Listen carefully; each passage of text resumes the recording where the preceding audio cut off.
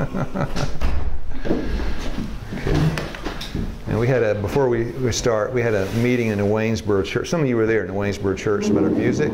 And somebody asked a very good question. They said, as the philosophy of music in the Waynesboro church was being shared, they said, well, what is your standard? You know, the lady that's our music, what do you call her?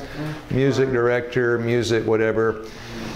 She basically approves of music in the church. And the question was, you approve it based on what? What you think? Or what, you know, what is your standard? I thought, good question. You know, you like R&B, you like reggae, you like Ozzy Osbourne, you like whatever you like. Why do you like it? Is there a right and is there a wrong? This is our subject this morning. I'm going to take about 6 or 7 hours. I'm going to have a helper in this class, Christian Burdall. Now, I worked with him in Ukraine. I'm going to show you in each class a few minutes, and Ivor Myers and some other people.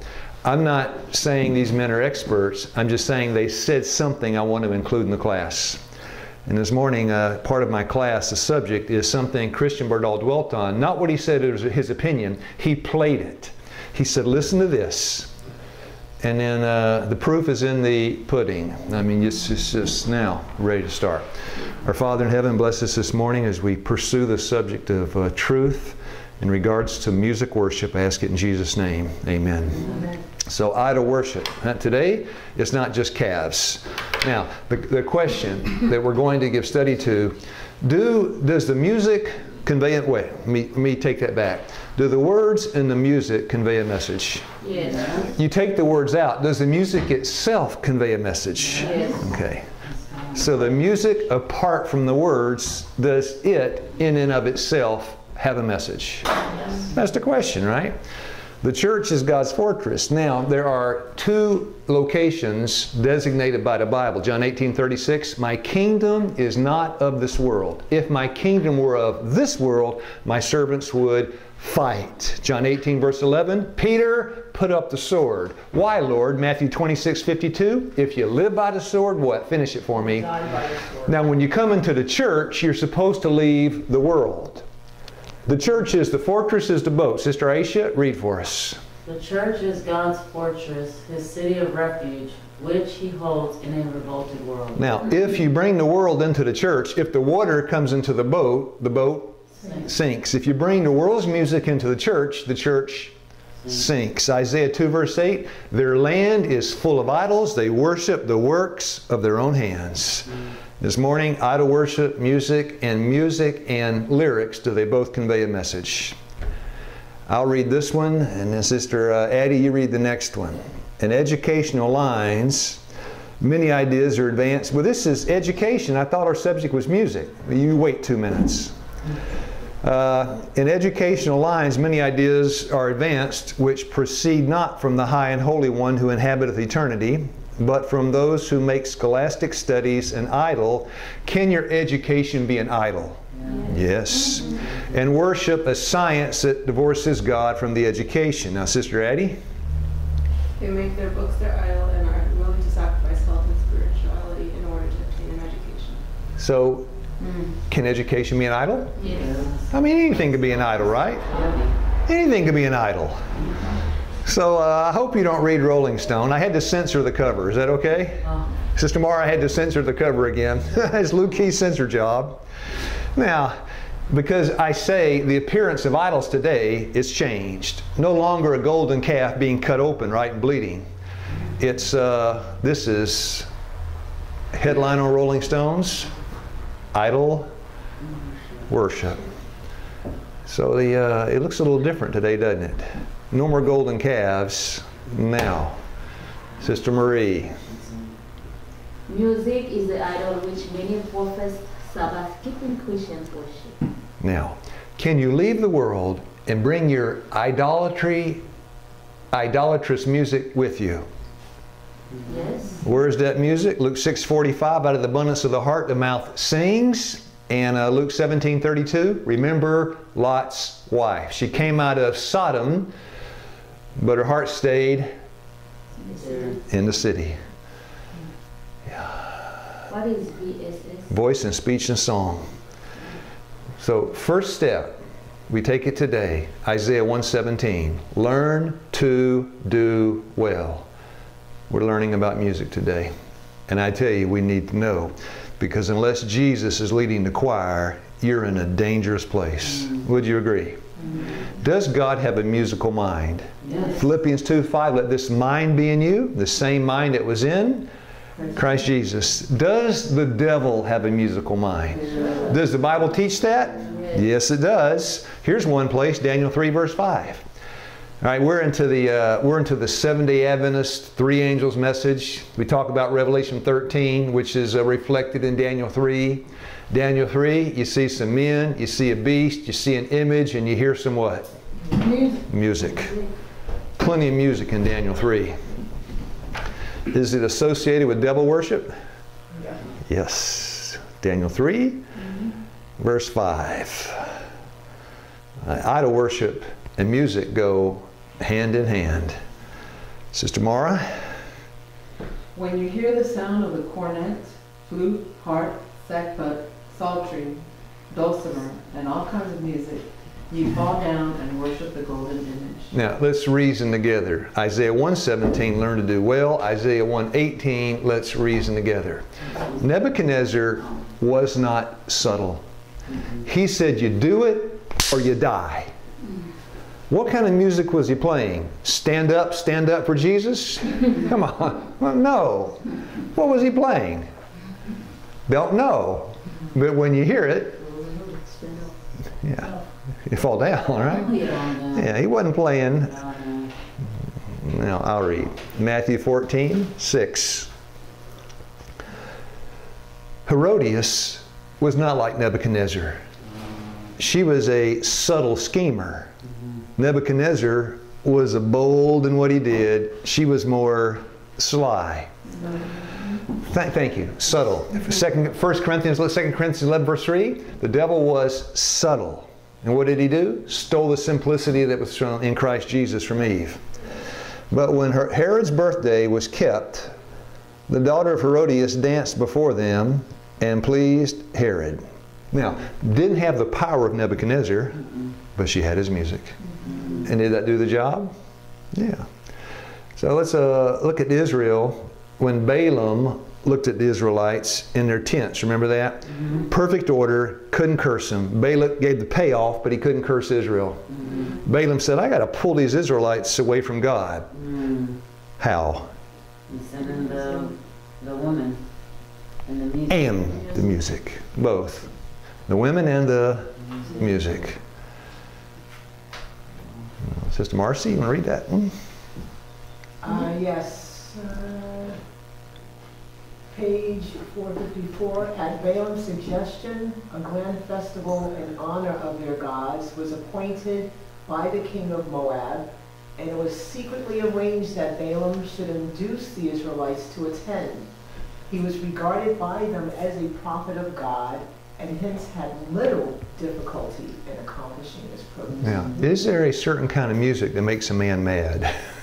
Yes. Yes. I mean, great numbers of the people joined him in witnessing the festivities. They ventured upon the forbidden ground and were entangled in the snare of Satan, beguiled with, there it is, music and dancing. Wow. So yeah, it's true, they sent the ladies in, but what were the ladies doing? Evidently they were,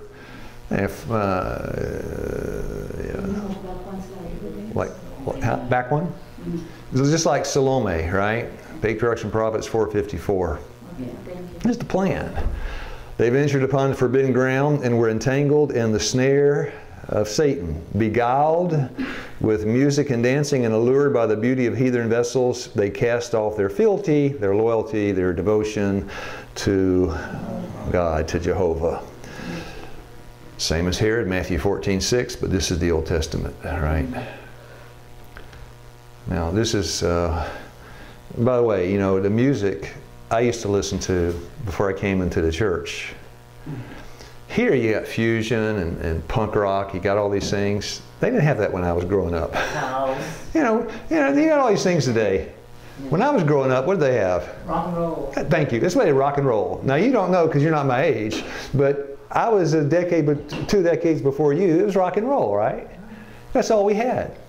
Ozzy Osbourne was playing a chainsaw and he bite the heads off of chickens. But basically what he was doing was playing rock and roll. It was kind of a, it was kind of a chainsaw rock and roll, but that's what I did. That's what I listened to. This was as foreign to me back then as the East is from the West. I had speakers the size of that cabinet, and it would shake the house to play it. I'm not going to tell you what I used to listen to, although I'll play little pieces of it, just little short pieces. And now, Joshua and Moses are about to have an experience. And Moses and Joshua came down from the mount. What were they doing up there? Communing with the Lord. Communing with the Lord. I like that. What did Moses bring down from the mountain? The Ten Commandments. They heard the shouts and the outcries of the excited multitude, evidently in a state of wild uproar. Don't read the rest. Joshua heard that. He said, this has got to be what? War. It sounds like a war down there. Is there a music to make men mad? To a man like Joshua, it sounded like, did he know something about war? Oh, yes. To Joshua the soldier, the first thought was, people are being attacked from the enemy. There is the noise of war in the camp, he said, but Moses judged more truly the nature of the commotion. The sound was not that of combat, but of revelry. It is not the voice of them that shout for the mastery, neither is the voice of them that cry for being overcome, but the noise of them that sing do I hear. So that is an introduction. Is music a weapon in the devil's arsenal to destroy the Israelites and us? Yes. And I don't want to sound like a fanatic. I'm just trying to be biblical. So I want to play you something from Christian Burdall. Let me tell you where this came from. It was the National ASI Convention, Adventist Services and Layman's Industries. It was the National Convention of ASI church organization. They invited him to come and share 90 minutes about music. And after he shared it, he put it on a video on YouTube. Some of you have seen parts. It's called The Distraction Dilemma. It's 90 minutes long. I just cut a short piece out of it. But he examined something. What I like is what he did is he gave examples and he let you choose. He didn't say anything. He said, listen to this, listen to this. Now you tell me. So.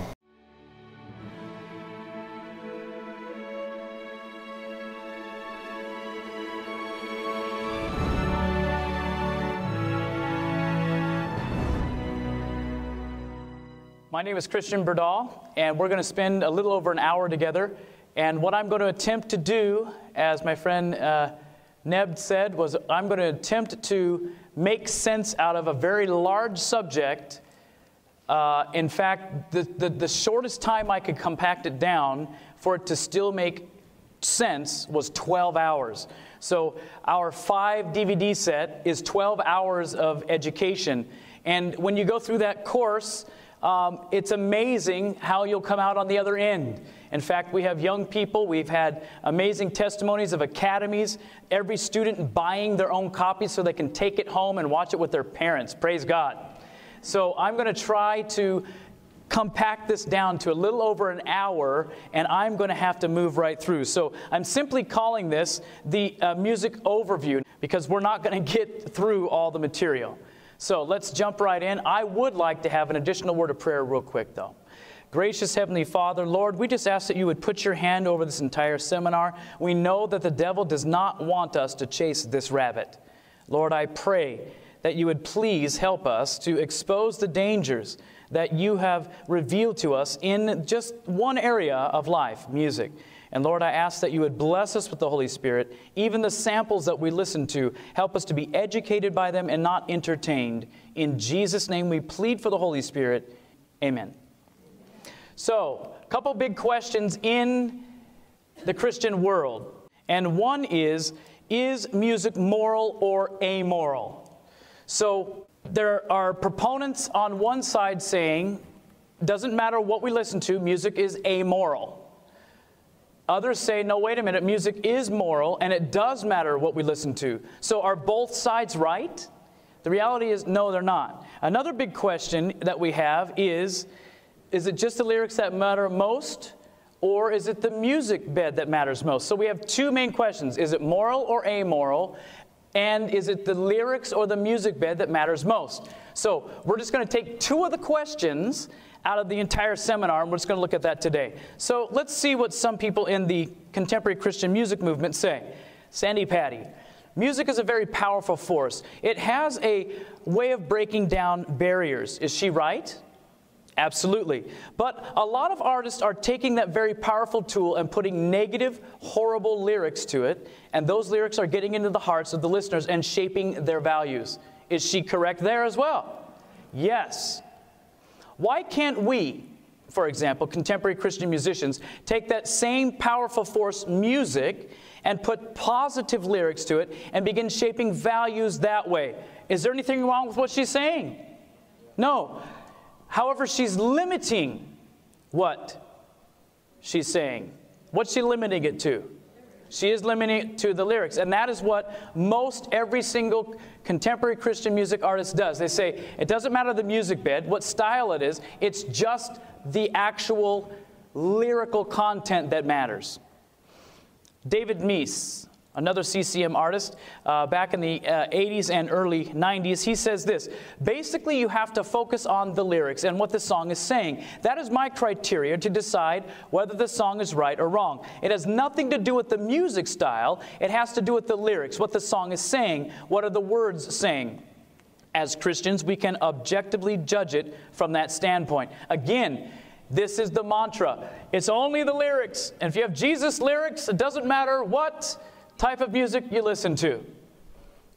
Now, conversely, we can look at someone like Professor Marshall McLuhan, and he has a very different view on this. Now, understand that his work is viewed as one of the cornerstones work on media.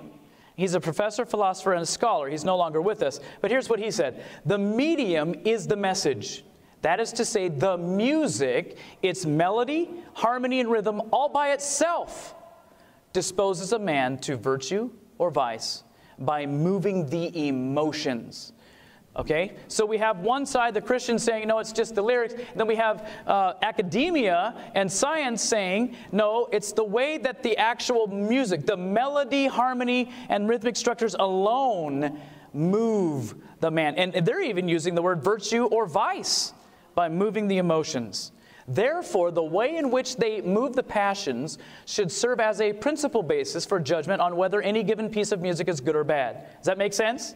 So what he's saying is, it has nothing to do with the lyrics. It actually has to do everything with the music bed. Brain specialist Dr. Richard Pellegrino said that he declared that music had the uncanny power to, quote, trigger a flood of human emotions and images that have the ability, listen, to instantaneously produce very powerful changes in emotional states. So he's saying instantaneously music can change emotional states. Take it from a brain guy. In 25 years of working with the brain, I still cannot affect a person's state of mind the way one simple song can. So what he's saying is, the music is so powerful, I can change, as a scientist, I can change the emotional state of a person quicker than if I go through even a therapy session with them. Maybe they're sad and depressed, and instead of talking for an hour and spending $150, let me play a happy song. I can change your emotional state like that. And that's powerful. In fact, music is medicine, and we'll get into that a little bit as we progress. So, can music alone influence the listener? Let's do an experiment. I'd like you to close your eyes in just a moment. And when you close your eyes, I want you to listen to the music, to the piece of music I'm going to play. And then when we're done, I want you to raise your hand and tell me, as I call on you, how that made you feel. Are we ready? Okay, close your eyes.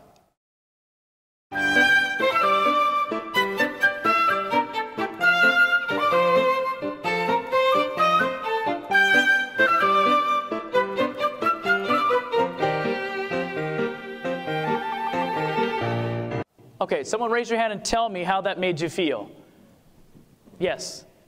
Happy. Okay. Happy. Yes. Playful. Yes. Carefree. Now, listen to this. I'm a prophet. Watch. Ready?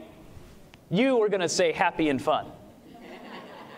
Now, how did I know that? Am I a prophet? No, I'm not. Not even a son of a prophet. But how did I know this? I knew this because music is a language. And if you simply understand the language, you'll know what everyone's going to feel. So is this moving our emotions and our feelings and our thoughts? Indeed it is. Okay, let's close our eyes again. Ready? Here we go. We're going to do this again. Close your eyes. I said close your eyes. Okay, here we go. Ready?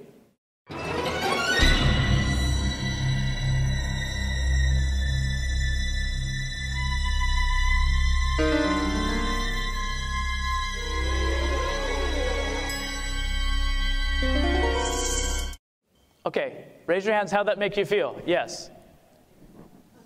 Unsettled. Yes. Chills up and down your spine. Yeah, you and me both. Yes. Cautious. Yes. Sad. Anyone else? Yes. Something bad was going to happen. Isn't that amazing? From young to old, we're all going, ee! How'd that make you feel? Fearful. Look at, isn't that incredible that we all knew that that was eerie, it was scary, it was fearful, that something bad was going to happen. I'm sorry, what lyrics told you to feel that? That's interesting. There's no lyrics. You see, music is a language, and we respond to it. What's interesting is, we don't have time to get into it, but if you go around the world, and they have, when you look at color and listen to music, everybody responds, neurologically speaking, identically. Now, emotionally, we might respond a little differently, but even pretty much, not exclusively, pretty much universally, everyone even responds emotionally the same to music. Isn't that amazing? One more. Ready to go. Here we go. Close your eyes. One more.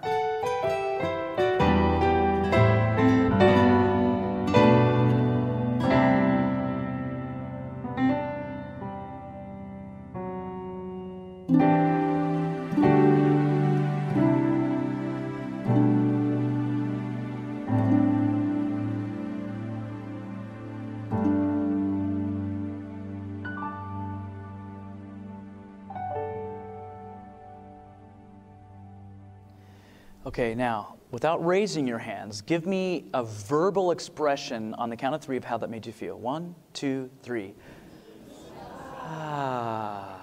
Amen?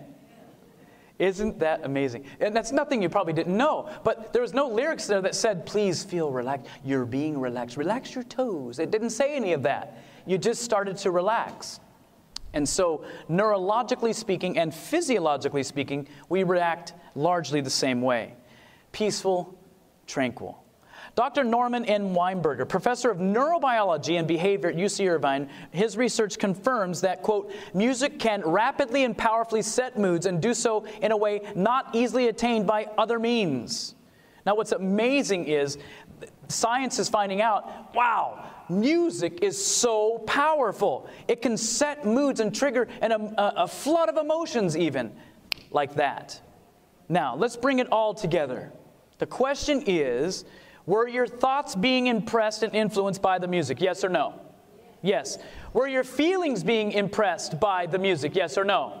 Yes. Let's tie it together with the Spirit of Prophecy statement. Review and Herald, April 21, 1885. If the thoughts are wrong, the feelings will be wrong.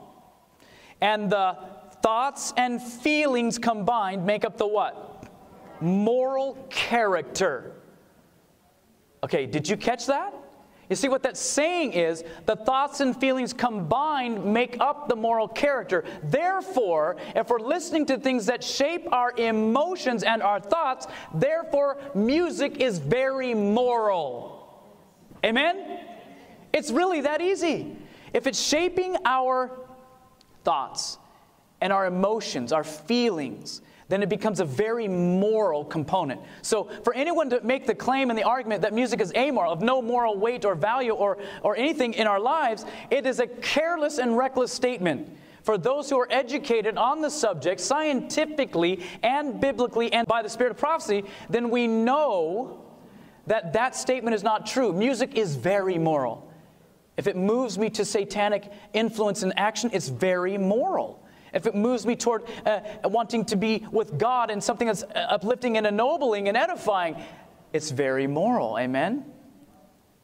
When we decide that as Christians we are not required to restrain our thoughts and feelings, it doesn't matter what I listen to. I can listen, as long as that's Jesus lyrics and it's called Christian music, I'll listen to whatever I want. I don't need to restrain my thoughts and feelings. Let it go. Wait a second. According to the prophet, not Christian Berdal, when we decide that as Christians we are not required to restrain our thoughts and feelings, we are brought under the influence of evil angels.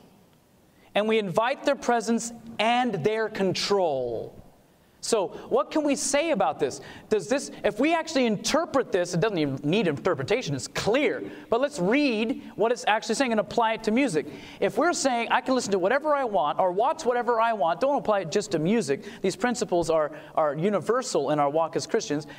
The reality is, if we're not restraining those thoughts and we're just allowing the music to take us wherever and is inappropriate, we are brought under the influence of evil angels. Is that what it says? Yeah. And we invite their presence and control. In other words, possession. I don't want that. By the devil. I'd love to be possessed by God. I am His possession. Amen? So did God create music to influence our thoughts and feelings? Yes or no?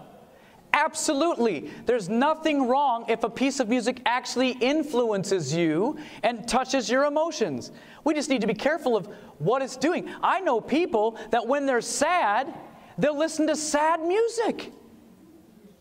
Right? Anybody ever, come on, be honest with me. If you've had your heart broken, you've been depressed, you've been sad, have you ever listened to sad music? What is wrong with us? Wouldn't you think the antidote is what we should have? Happy. If you're sad, listen to happy. Amen?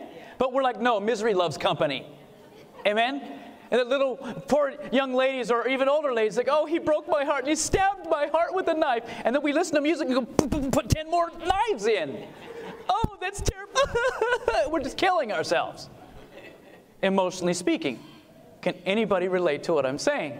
You see, we're not even using music in a way that's healthy. We got to be careful. Has Satan left music alone? Absolutely not. If we think that Satan has left the music alone, we are so deceived and naive, it's not even funny. The reality is, the devil has not left music alone. He's gotten in and he's messed with a whole bunch of it. The Enjoyment of Music, an amazing book written by Joseph McKellis. Here's what he says. Rhythm is the element of music most closely allied to body movement, fleshly, carnal, to physical action. Its simpler patterns, when repeated over and over, which is exactly what rock does, can have a hypnotic effect on us. The power of sound. They've also shown, study and research has shown, that driving drum rhythms in excess of 3 or 4 beats per second will put the brain into a state of stress, regardless if the listener likes or dislikes the music. When the brain is in a stressful state, so it doesn't matter that maybe emotionally we're responding to this music. Yeah, we like how this, yeah, oh yeah, you know. But our brain is actually being assaulted, okay? It's saying regardless if the listener likes or dislikes the music, when the brain is in a stressful state, it will release opioids, a group of hormones that function like morphine, to help return itself to normal equilibrium. So what's happening is the brain and the physiology that we each have is sensing that it's being assaulted and agitated. And as a result, the two hemispheres, if you will, this is actually what happens, come out of balance and they're agitated one with another. The body's like, whoa, what's attacking? What's assaulting us? And so it releases this hormone that acts like morphine, and guess what happens? Okay. So even if we're listening to hard music, we're actually getting a morphine hit. In fact, that's what happens. These opioids, when experienced often enough, can be addicting. And the listener seeks for the, quote, high again. This is why listeners tend to move from less to harder music. It starts with soft rock, and you get that, because it's still agitating. It's soft. No, maybe emotionally and orally, we're saying, oh, that's softer music. But neurologically speaking and physiologically speaking, it's actually still perceived as an assault. The brain doesn't like it. And there's reasons why, which we can't get into today, but we get into it in the 12-hour version of the seminar. So what happens is you get this stress and we're being assaulted and we release this morphine, these opioids. So the problem is, what happens is over time, we become addicted to this feeling and we go from less music to harder music to get the same effect. On top of this, the steady drum rhythms release in the body gonadotropins, which are sex hormones, which enhance sexual arousal. Now, as a Christian, should we be careful with what we allow into our bodies? Let's say you could take a drug and it enhanced sexual arousal. There are some out there. Now, if you are a single man, would it be wise for you to be popping those pills? Yes or no? No. If you're a young person, would it be wise to let your teenagers pop the pill and they walk around sexually aroused? Guess what? Music, wrong kinds of music, is the pill. And if we're listening to the wrong kinds of music with the heavy drums and syncopations and rhythms, which we're going to get into in just a moment, it will release not only that opioid and have that morphine hit, it will also release the gonadotropins. So here we have young people who are saying, keep yourself pure, but we allow them to listen to stuff that imbues them chemically with sex hormone. Music can be your best friend, or it can be your worst enemy. Are you getting that? Does that make sense? Okay. Continuing on. Loud booming bass music has a similar effect, and it's no wonder that adolescent males prefer these types of music. They're either stimulating a release of brain chemical, stimulating hormones, or both. My children, 12 and 14, my children don't get to listen to this junk. No way. It's hard enough to be a Christian in this 2012. It is. Have you figured that one out? It's tough. It's much harder to be raised as a Christian today than it was just 10 or 20 years ago. I mean, you realize 20 years ago, there's no internet. Now, with my smartphone, I can look at and listen to anything and everything I want right through the airwaves. The prince of the power of the air wave. And that's it. Now, from this point forward, it's mostly playing music, starting back Elvis Presley, the Beatles, and a whole lot of people. But I use him because he lets you make the decision. Here's this, make the decision. Now, I take what we studied today. We work with a lot of depressed people, right? They go up and then they go down. Their life is on a roller coaster. They walk by 2 Corinthians 5:7. We should walk by and not by. I'll change sight to feelings and emotions. Is it okay to say that? You're influenced by what you see, what you feel, your emotions, and they change how often? Come on, I'm human. Every day. Days I don't feel like getting out of bed. I don't feel like getting out of bed. I don't feel like washing the dishes. When it's exacerbated to the point where you can't get out of the bed in the morning, they just define it as debilitating depression. Now, Hebrews 11:6, without faith, it's impossible to please God. You got to walk by faith, not your feelings. If you have music that influences your emotions and your feelings, you're endangering your faith. That is a biblical mathematics. I know because I used to be a rocker. And yeah, it makes you feel good, doesn't it? Yeah. So, yeah. In fact, Addie and I used to listen to some of the same things, right? I just one example, Meatloaf. Meatloaf. You ever heard of Meatloaf? I got that thing. And the song Meatloaf, I don't know if you ever heard that thing, but this guy, he is talking about a sexual encounter. And the music revs up with his emotions, and in the process it revs you up. Doesn't it? Come on, doesn't it? It has that effect. And so you can say, Marcy argues this, we all argue this, that, and the other, but I like Christian Berdahl because he says, does this, and he plays it, does it change your feelings and emotions? And you got to say, yes, come on, yes. Now, we had a precious sister in the class from Africa about 3 years ago. And I was giving study to voodoo music. And I said, I'm about to play some voodoo music. And she said, "You're going to play that in a Bible class?" And I said, "Yes." She said, "I don't think you should." And I said, "I have reservations about playing it." But the difference between talking about it, because everything Christian Birdall said was theory until he played the music. This is what he thought. And some say this, and he brought an expert in with a book. So what? You can get experts to write all kind of books. He said it all, right? All the theory. And then it was practice. Now you listen to this. Close your eyes and you tell me what you feel. And we all felt the same thing. And some of us are different cultures, different places, different backgrounds. Come on, you feel the same thing. I've been in dozens of countries, and the music is the same all over. Give me the difference. Come on, what's the difference of reggae down in Jamaica or R&B in New York? Now, let me, 2 or 3 things, and I'm done. We had a man in our class, again, 2, 3, 4, 5 years ago. He was from Caribbean. He loved R&B music. And so the class, 6, 7, 8 hours long, at the end of it, he said, "No, I disagree. I love that. I still love this." It's fine. Joshua 24:15, "You choose ye this day." You choose your own music. The point and the purpose of health evangelism is to educate the public.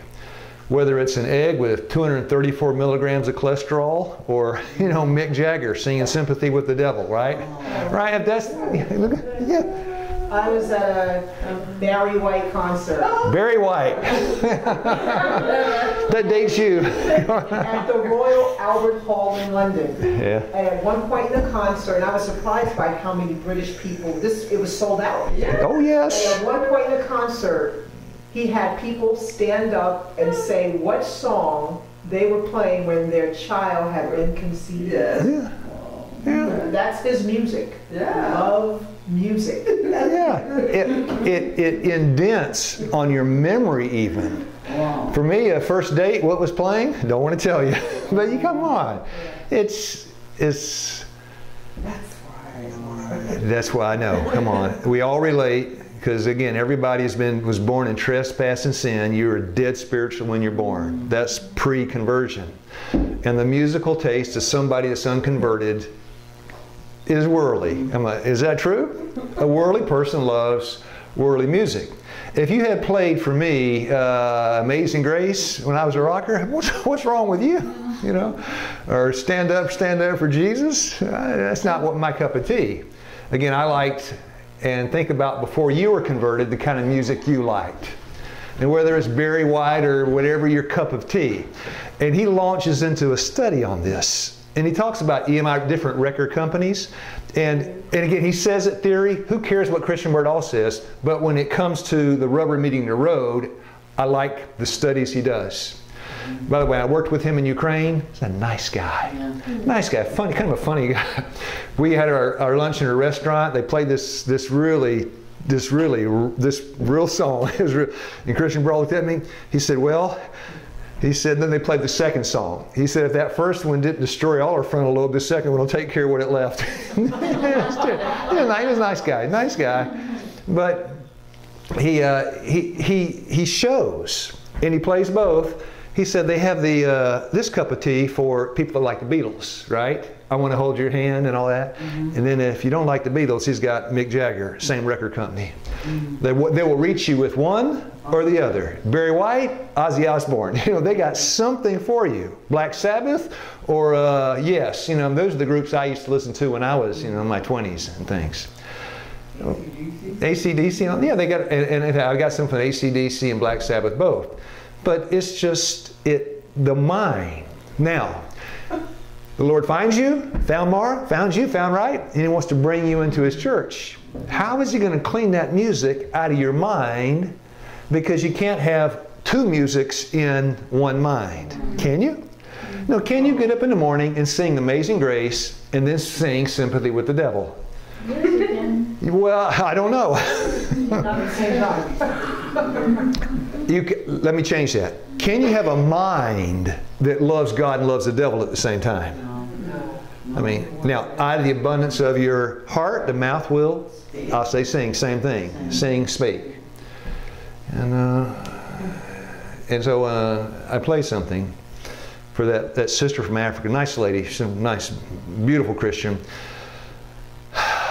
I played it. And then made some observations, and you can't deny it once you hear it. You argue about music and lyrics, Sandy Patty and all the rest. They argue all day long. But all you need to do is let him play three things. How does this music make you feel? Eek! Case closed. And that's why I use him. I use Ivor Myers because he was a rapper born in Jamaica and a lot of success. He talks about, he calls his testimony Escape from the Black Hole. How God, yeah, have you seen that? It's excellent. How God, I cut it down just to the rapping part. I don't put it, I take 10 minutes of it. How God got him out of that rapper's mindset and into the church. And it's very interesting if you haven't heard the story. And then a couple of other things. So it's from different people. Christian Bordall was in LA as a dancer and a singer, not a Christian at all. And the Lord pulled him into the church, right? Got him out of into the boat, pulled him out of the water. Ivor Myers, a rapper, out of the water and into the boat. And then 2 or 3 other people I use, and they're also different in what they say. I'm sorry, they're different in their background. But the message they give is the same because it's biblical. And if it's biblical, they ought to all be saying the same thing. Because if you're not, then something ain't right, because the Bible does not contradict itself. So tomorrow we start with, you'll see tomorrow. I'll pray. All right, our Father in heaven, we're thankful for the simple science of music and melody. And we know worship occupies a place up there in the kingdom of God.